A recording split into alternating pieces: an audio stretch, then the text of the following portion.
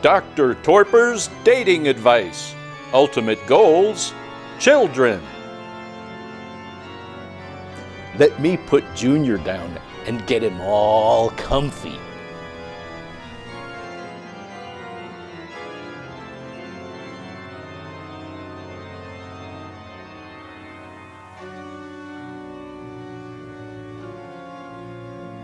Don't worry, Junior will be nice and warm. I heated the guns in the microwave. Doctor, he seems to be getting worse instead of better. In dating, it's important to be aware of your ultimate goals.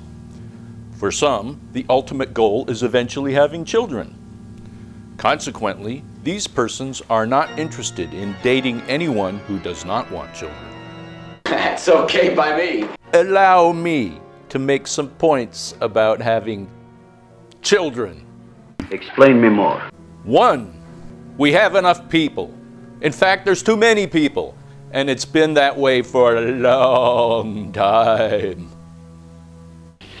Rabbits, mice, monkeys, not people. 2, many people have a desire, an obsessive desire, to procreate. Understandable, because it is hardwired into us by nature. It is the purpose of every species to perpetuate itself. Each organism's job is to live long enough to reproduce. After that, biology doesn't care about you anymore. So, my point, when you hear the birds and the bees,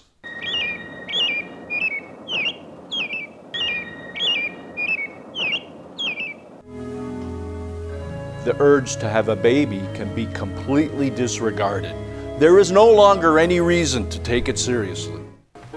That's one of the nicest things that's ever been said to me. 3, children throw tantrums.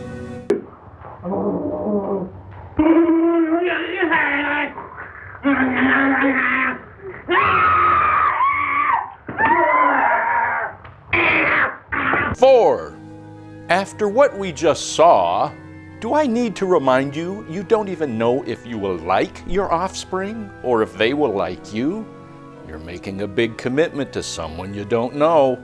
You like eating skunk cabbage. Yeah. 5, there's a major informed consent problem here. There is no way to ask a person in advance if they want to be born. And look what they're coming into, a monopoly game in progress, in which they can look forward to spending the rest of their lives competing with others for money and property, with an unlimited amount of horrible things that can happen to them until they die. After all I've done for you, you might at least show a little gratitude. 6, do you really want to be legally responsible for any stupid thing your kid does before they turn 18? I didn't mean it. You didn't mean it. You never mean it. The blame will land on you every time. And this predicament is further exacerbated by the difficult challenge of being a good parent in the first place. How do you know you have the aptitude for it? Please don't die. I'll get you some water, okay? 7, not only do I advise that you refuse to procreate, but I also recommend that you take severe precautions to avoid having a baby by accident, which, during the childbearing years, is an ever-present danger. I didn't mean it.